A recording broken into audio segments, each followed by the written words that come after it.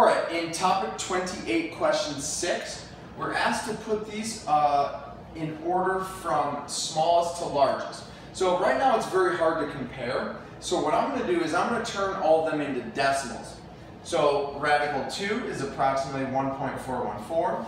1 2/3 is 1.666, repeating, it'll round to the 7. 3 halves is 1.5, 1.5, and 2, right, we can see those just fine. So now that they're all decimals, I can arrange them from smallest to largest. So that means radical 2, 1.414 comes first. 3 halves and 1.5 are actually equal, so you could put those in any order. 1 2/3 was the 1.66, and then finally we get to the largest number, which was 2. So again, the key here, turn them into decimals, then put them in order. Good job.